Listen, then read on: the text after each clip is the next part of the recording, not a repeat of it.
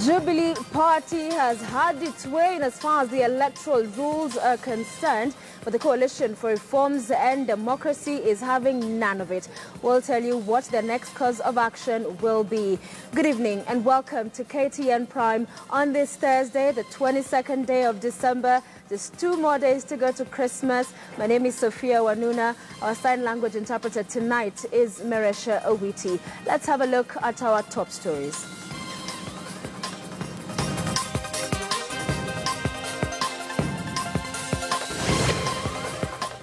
We have no option but to take the invitation by Jubilee to go back to the streets for a very peaceful, decisive mass action. Brace yourselves for another round of confrontations. CORD now calls for mass action to protest latest electoral law reforms.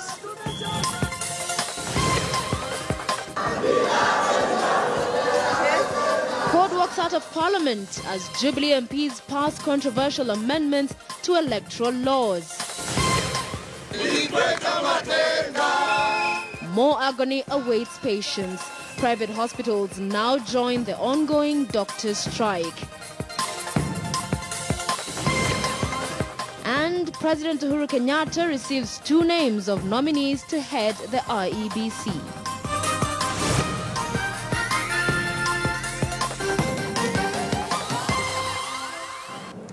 We begin with the opposition. CORD has called for mass action starting January the 4th next year to protest Jubilee lawmakers' passage of contentious amendments to the elections laws that were enacted in September. The opposition says the changes by the ruling Jubilee administration is a recipe to steal the general elections slated for August the 8th, 2017. The changes to the laws will now allow for the manual identification of voters as well as manual transmission of results in case the electronic system fails. Patrick Amimo begins our bulletin tonight. Will as many as that opinion say aye? Aye. An apparent change of heart from Jubilee on the election laws is now likely to roll back the country to street battles in the new year. It is unavoidable. It is engineered. It is what Jubilee have asked for. And we have taken the date of January the 4th to start this action. Kama itakuwa ni uchaguzi ambaye hakutakuwa na wizi. Sisi tumesema kama tutashindwa tutakubali. Lakini hatuwezi kuenda kwa uchaguzi kuhalalisha wizi ya kura. For 2 days, members of the National Assembly from the ruling Jubilee and their counterparts in the opposition engaged in a supremacy battle as the government side attempted to push changes to the elections laws in a special sitting. In a record 30 minutes, Jubilee lawmakers passed the contentious amendments after their counterparts in the opposition walked out, claiming they had been harassed and intimidated inside the plenary. There was also a heavy security cordon around Parliament. We saw today the Speaker of the National Assembly being escorted by armed police in the procession to the chamber. It has never happened anywhere in any civilized democracy. It has never happened anywhere in the Commonwealth to which we belong. In September, both houses of Parliament passed the election laws without changes. The top leadership in both government and the opposition whipped members to adopt the laws unchanged. This followed bloody confrontations between the police and the opposition supporters. The clergy, civil society, business community and foreign missions prevailed upon the top leadership in government and opposition to have a joint parliamentary select committee that drafted the election laws. The laws were to ensure next year's polls are free, transparent and credible. Hiyo sheria ilibuniwa baada ya kuketi chini na wataalamu ambao wanajua yale ambayo yanawezekana na yale ambayo hayawezekani. Therefore, we call on Jubilee to exercise a sense of patriotism and consider this country is bigger, more important than all of us, political players. The Amani National Congress, together with the Independence Party KANU, equally opposed the changes. Let us have the citizens' arrest of those who want to violate the Constitution of Kenya. Let us have the citizens' arrest of those who want to perpetuate corruption in this country. NASA is a citizens' movement, and NASA must arrest impunity in this country. Anataka kuiba kura, acha niwaambie. Ile 2012 kuna watu milioni 2 waliopiga kura wakapigia rais peke yake. Hawajui senator, hawajui governor, na ni watu milioni 2. Hawa watu wanaishi wapi? It is still not clear whether the amendments will be forwarded to the Senate for concurrence. Senators have in the past been bypassed in the making of laws that affect county governments. Patrick Amimo, KTN News. And on our Big Q tonight, we're asking you whether you support the call for mass action by the Coalition for Reforms and Democracy to oppose the amendments on electoral laws. Do you support CORD's push for mass action to oppose the amendments to the electoral laws? Tweet us, KTN News, KTN Kenya, at KTN, at Sophia Wanuna rather, or you can send a message 22155. We'd love to hear from you tonight. The Kenya Conference of Catholic Bishops, Catholic Justice and Peace is asking President Uhuru Kenyatta not to sign the amendments into law and give dialogue a chance. In a statement signed by Chair of the Commission, Bishop Cornelius Korir of the Eldoret Diocese, the bishops observed that the amendments went against the reform spirit of the Joint Parliamentary Select Committee that was chaired by Senators Kiraitu Murungi and James Orengo. They also observed that barring the media from covering the proceedings had set a bad precedence in the August House. The bishops also want dialogue among politicians when engaging in any electoral process. Now, Jubilee MPs in the National Assembly forcefully passed amendments to the electoral laws amid protests from opposition CORD MPs in a dramatic session that took less than 30 minutes in a special seating that had been gazetted to run from 9:30 a.m. in the morning, of course, till midnight. Now, as Duncan Hamber reports, there was total media blackout, with parliamentary reporters being denied access to the press gallery. Unlike on Tuesday when the previous special sitting ended in disarray, Thursday saw the security doubled, both within and without Parliament. This is said to have followed directives from Wednesday's Jubilee Party Parliamentary Group meeting at State House that all proposed amendments be passed by all means necessary. A stand that saw members of Parliament engage in heated exchanges, leading to a scuffle on the floor of the House that saw CORD MPs storm out of Parliament protesting. We have information that yesterday, at the Kamkunji they held at State House, members of Jubilee were instructed to use the most lethal and unreasonable force against our members. Jubilee came to debate. We never even got to the substance of the debate. I see that one of us has a clip of what has just happened in there, so we are going to share, I'm going to ask her to share it with the media. Since they are not allowing media coverage, and we can't accept that, we decided to walk out because I was informed by a friend in the Jubilee side that guns were being aimed at us. But as they protested at the media center, the Jubilee members were busy passing the amendments in a session that was in camera after denying reporters access to the gallery and ensuring no live broadcast took place until the tail end. Maybe your fingerprints were okay.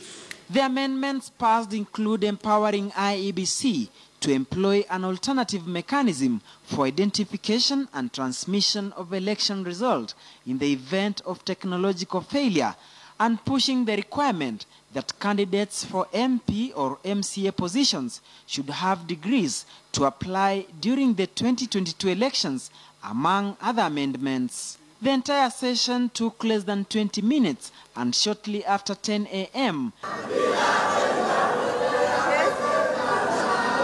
the Jubilee Brigade emerged, chanting after pushing through the amendments. We want to tell the country in a very clear and certain terms that Kenyans will go to the polls on 8th of August 2017. Odinga apende asipende. Deputy Speaker of the National Assembly, Joyce Laboso, dismissed claims that MPs were armed while inside the chambers, but said the fiasco was uncalled for. The only issue is when he asked that he was putting the question for us to recommit the clauses that we wanted to recommit. That is at that point that the opposition stood up when he put the question, and the ayes have it, and the speaker said the ayes have it. They stood up, and we had now a division. It is at that point when we were preparing to do the division that some scuffling, took place. And really, for me, I want to tell Kenyans really that us as politicians, we need to give these Kenyans a break. I think this country is not about just us. This country is composed of so many other people that really we need to tell Kenyans the truth. On the tight security, both inside and outside Parliament, she says, I think a lot of what you see really is because of necessity. I think a lot of information had come out through the intelligence on what some of the members were doing from both sides of the political divide. And it was important to secure everybody. This is not securing one side of it was important to secure everybody. When you hear that members are planning, are carrying people in their vehicles, extra people, not parliamentarians, to come into Parliament. And with that, Parliament adjourned once again and will reconvene on 24th January 2017. A very dramatic and traumatizing day at Parliament. Against all odds, the ruling Jubilee Party has had its way in pushing for the amendments as the CORD team left amid protests. Duncan Hemba, KTN, Parliament. Parliamentarians from the Coalition for Reforms and Democracy today walked out of a much-anticipated parliamentary session that saw amendments to the election laws passed by their Jubilee counterparts. The unprecedented walkout, a change in strategy for CORD MPs, who also lost a court case filed to declare the morning session called by Speaker Justin Muturi illegal. KTN's Timothy Otieno now reports. The security situation around Parliament was no different from the one witnessed 2 days ago, if not more intense. You would have thought a riot was in the offing. Members of the public barred from accessing certain areas of Nairobi, especially around Parliament Road. But the tense environment outside the chambers would amount to little inside Parliament. Round 2 of a much-awaited confrontation between Jubilee and opposition legislators would change trajectory when this happened. A mass walkout of members allied to the Coalition for Reforms and Democracy. The group choosing to shift tact from a parliamentary orchestrated push to have the amendment laws flop at the floor of the Assembly to moving to the streets to voice their disapproval. The honourable members making some not so honourable accusations that Jubilee members of Parliament assaulted them with pepper spray and rifles sneaked into the chambers. Jubilee should know generally that we will not be intimidated whatsoever. They would walk through the rain and sunshine, Uhuru must go! Uhuru must go! chanting louder and sometimes falling silent before yet again rejuvenating their quest.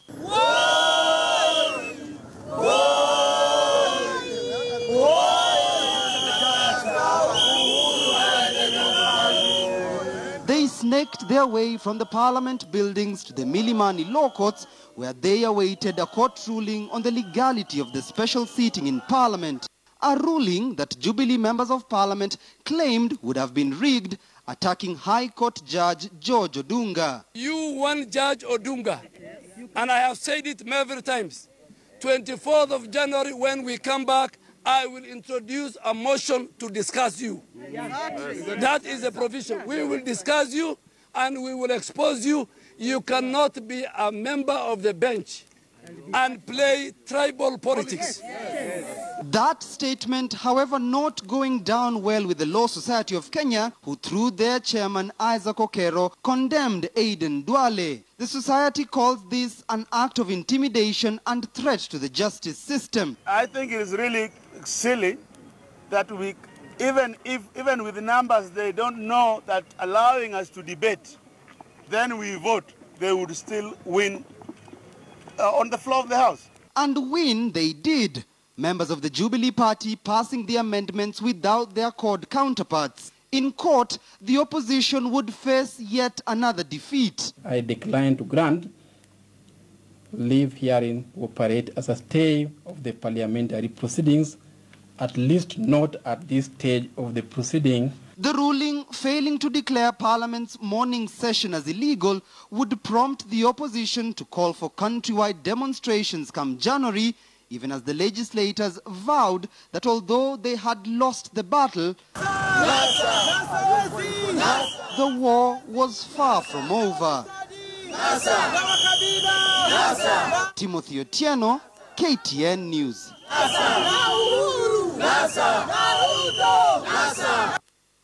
Still on matters politics, and the Independent Electoral and Boundaries Commission has been stopped from awarding a tender to audit firm KPMG for the review of the voters' register. The Coalition for Reforms and Democracy CORD had moved to court challenging the decision to award KPMG the tender. High Court Judge George Odunga issued the orders stopping the electoral agency from advertising an open KPMG tender for the audit of the voter register as per the amended election laws. Even though IEBC had already put that information on its website on December the 19th, Justice Odunga ordered that the decision about the implementation of the tender award remain suspended pending the hearing and determination of the case.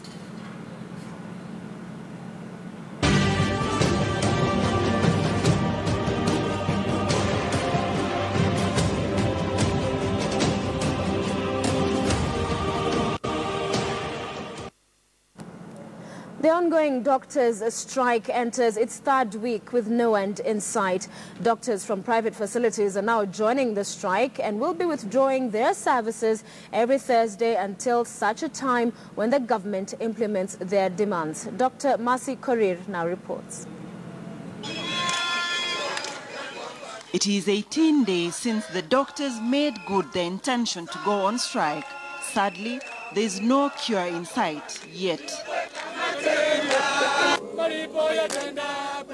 Doctors from the Aga Khan University Hospital, Nairobi, are the new entrants as they stage a 24-hour boycott of health service delivery in one of the country's biggest private hospitals. The government has opted to sacrifice its own citizens that are getting health care from the public hospitals, while we know that most of the government officials come to get their own health in the private hospitals.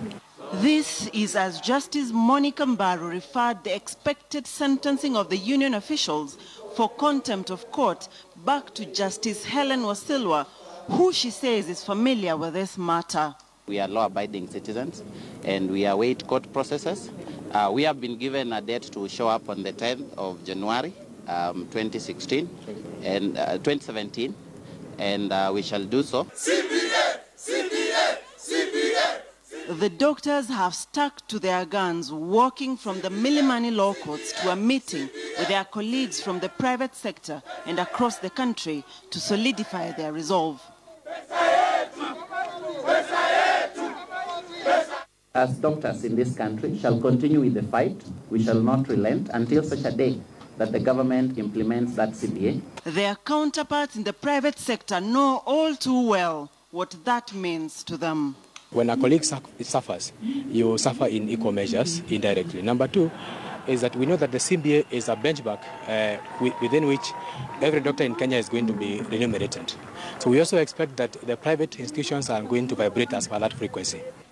Meanwhile, as Kenyans head to the festive season, doctors warn on the national healthcare paralysis that only seems to be moving from bad to worse. For the largest referral facility, not just in Kenya, but in East and Central Africa, to be closed for 19 days, for 19 successive days.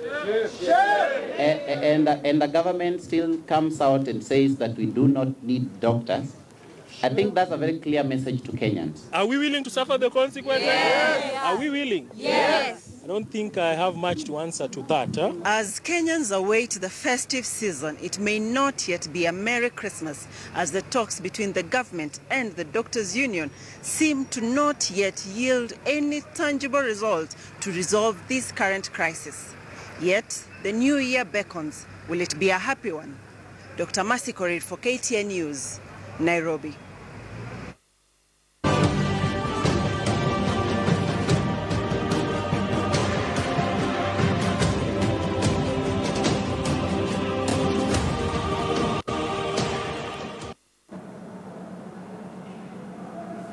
All right, so the selection panel for the IEBC has now forwarded several names to the president, 2 for the position of chair and 9 for the position of commissioners for the Independent Electoral and Boundaries Commission. And the 2 that have been forwarded for the position of chair, one is Wafula Chebukati Wanyonyi, and let's have a look at some of what we now know about him. He's an advocate of the High Court with a Bachelor of Laws, LLB, from the University of Nairobi.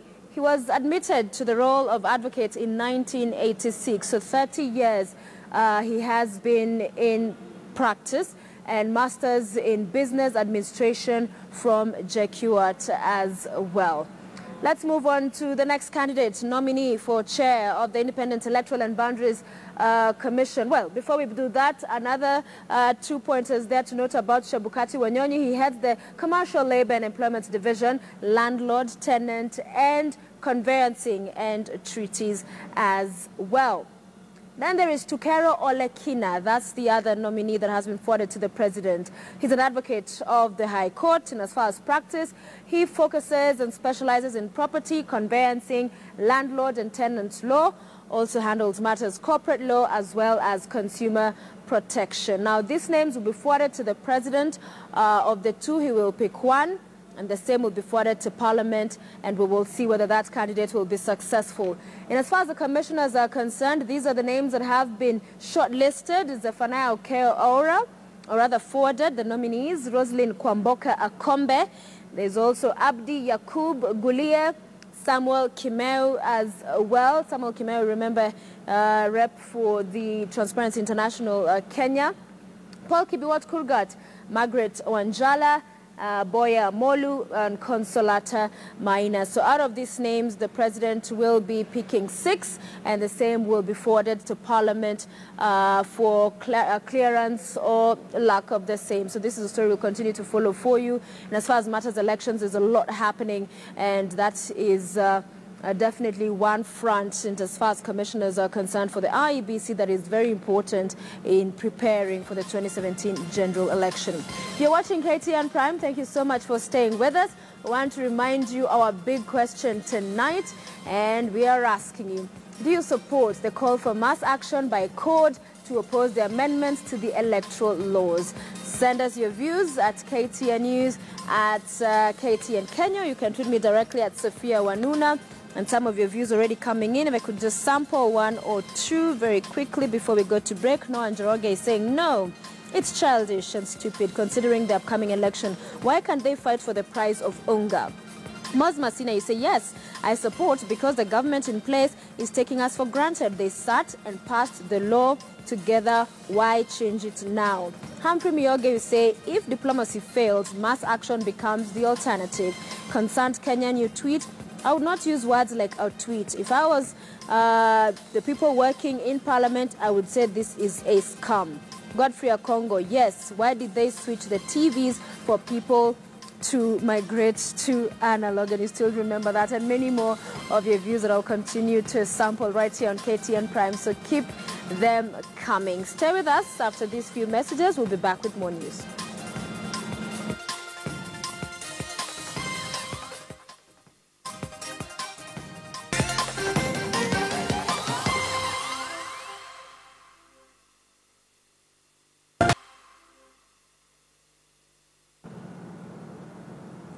Welcome back to the KTN Prime Bulletin. Let's continue with the news. And the IEBC has added its voice to the ongoing standoff regarding the burning of IFES by the Jubilee government. The electoral body says that it is shocked by the government's attacks on the support that IFES is giving to the 2017 general election. The U.S. government has since told off the administration over their burning of civic education and the partners implementing it. Tuingiliwe na nchi zingine wakituambia wanatusomesha sijui civic education ati njisi ya kupiga. Wakenya wanajua kupiga kura. This statement by President Uhuru Kenyatta during Jamhuri Day celebrations barely 2 weeks ago and a consequent termination of a 2 billion shilling civic education program run by a U.S. organization, IFES, continues to attract reactions from the country and the U.S. The latest reaction now comes from the Interim Electoral and Boundaries Commission that has described as shocking Jubilee's ban of IFES together with its civic education activities. IEBC has pledged to engage the government in talks over the same. The United States continues to deny allegations by the government that it is meddling with electoral affairs of the country and that a company affiliated to them is working in the country illegally. On Monday, the NGO Coordination Board suspended the 2 billion civic education program and directed that all operations by the organization be stopped. IFES, however, maintains that they are duly registered with the Office of the Attorney General and the Department of Justice's Registrar of Companies in Kenya. In a statement, IFES Director of Communication and Advocacy said, and I quote, IFES has supported democratic development in Kenya since 2002 and leverages a deep understanding of the Kenyan political context to execute impactful, impartial, and relevant programming, end of quote. For an organization that has been in operation in the country since 2002, many question why the decision by the government came now, barely 7 months to the general election. On her Twitter handle, U.S. Ambassador to the United Nations, Samantha Power, also threw her weight behind IFES, saying the Kenyan government's decision to suspend it ahead of the 2017 polls was a warning sign. Here in Kenya, 6 civil society agencies released a statement terming as worrying the government's stand on IFES, claiming that it was a continuation of the smear campaign against the civil society in the country. The relationship between the government and the civil society has not been particularly a good one from the onset of the Jubilee administration. In December 2014, over 50 non-governmental organizations were outlawed, a decision that was reversed by the courts. Sharon Momanyi, KTN News.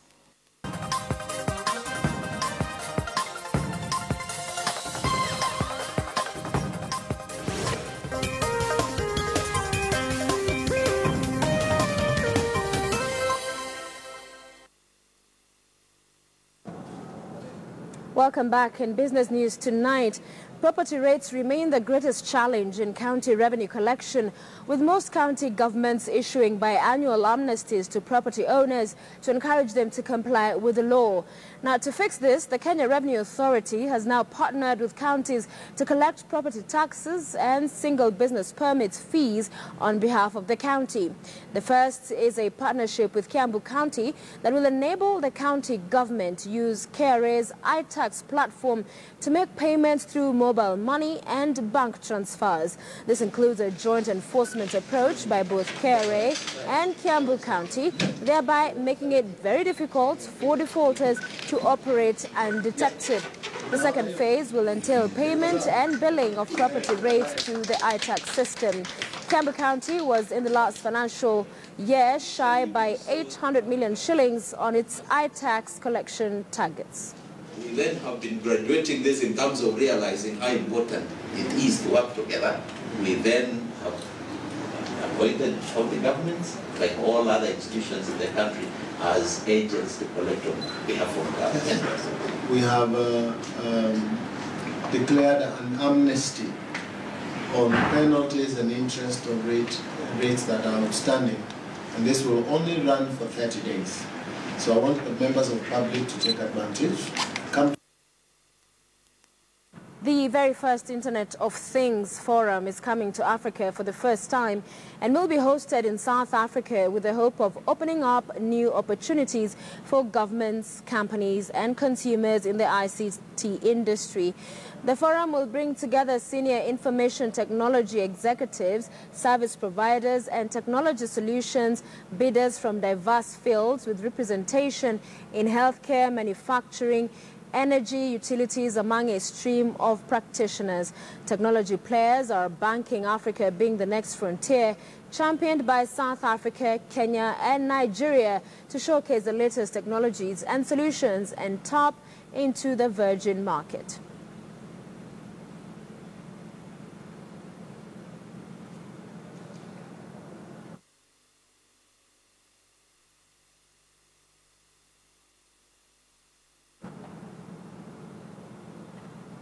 During the festive season, tourism players put their best foot forward to satisfy visitors from around the world looking to bask in the beauty of Kenya's sandy beaches, game drives, and a chance to enjoy the country's diverse food and culture. But an American entrepreneur has caught the attention of visitors with a special package of community service and social responsibility. Her clients spare a day of their trip to interact with the underprivileged. This group of women from the United States booked a holiday to Kenya, looking forward to a chance to enjoy the East African nation's diverse food, culture, and serene tourism attraction.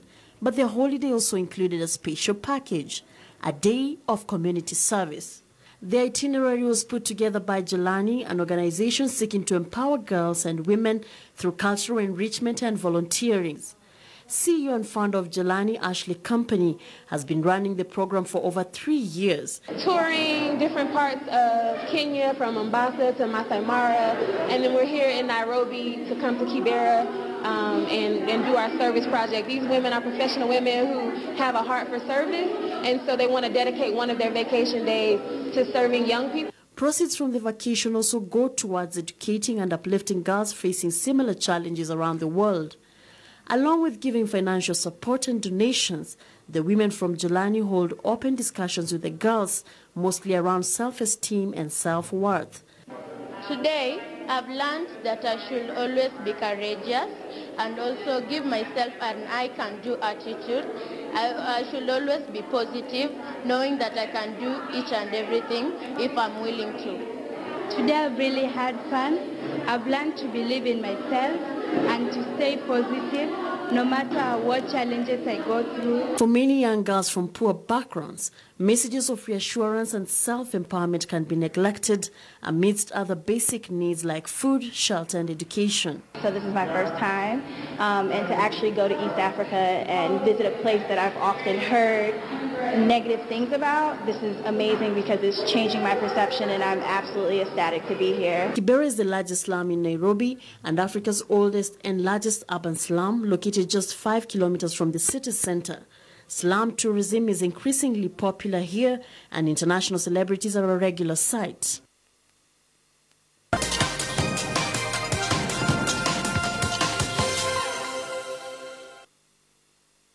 Football team Harambee Stars retained their previous position to end the year ranked 89 according to the latest FIFA World Rankings. This position is a slight improvement to the 101 position the national team held on the 208th nation table at the start of the year. In the Sekafa region, Kenya is second to Africa Cup of Nations bound Uganda Cranes, who are ranked 72nd. In third place is Rwanda at 92nd, whilst Ethiopia is placed 112. In what has been a low-key month, most countries retained their positions, with only 9 of 54 countries within the Confederations of African Football registering a rise or fall of more than 1. Argentina ended the year on top of the world, with neighbors Brazil in second position.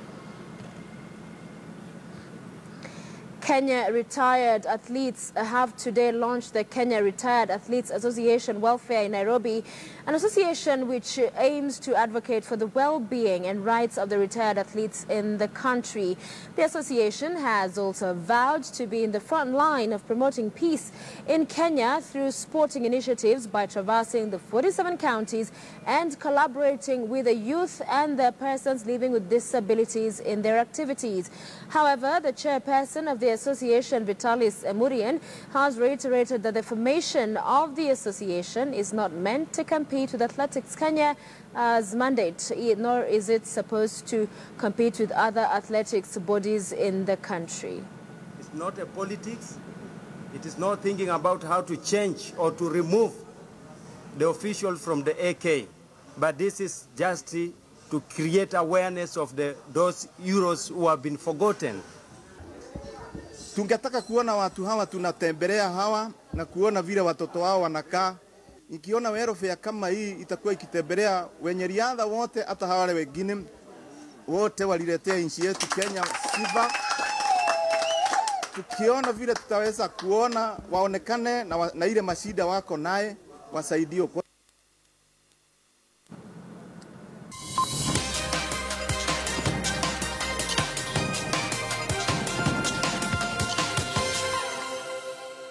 The call for mass action by the Coalition for Reforms and Democracy, which is to oppose the amendments on electoral laws that mass action set to begin on 4th of January next year.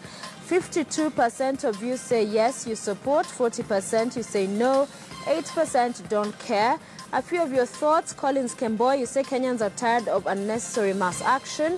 I am Lamol, you say, unfortunately, most of those who say they don't care will be the first ones to carry machetes after elections. Hannington, you post, I strongly support that. Brian, I'm not for any coalition. Another Cheriota RK, I'm not supporting Uhuruto either, and neither am I supporting CORD. And then Peter Mukunzi, demos to me is wrong move. 80% of Kenya's services run on electronic platform. Past law is bad to a digital age. Anthony Mukoya, the term free and fair election is defined differently by these politicians. Evans Kamonde, mass action is the only language Duale and his cohorts understand. Peter Ngongo, it's due to the president and his deputy chest thumping. Victor Sang, no, we all know technological challenges. Why do banks maintain manual withdrawals even with ATMs mobile? You pose the question. And many more of your views. We definitely appreciate you taking the time to tweet in and send in a message in response to our big Q tonight. On behalf of the team, it was great having your company with us. My name is Sophia Wanuna. But before we go, tonight, we begin our two-part investigative series that will take you at least 4 years back to the intrigues of the 2013 general election. KTN has uncovered startling flaws and failures whose impacts on the election the country will perhaps never know, from missing tallying forms, inflated results in some areas, and evidence of a commission with a divided leadership. It is an intriguing story that once again has exposed the soft underbelly of Kenya's electoral system.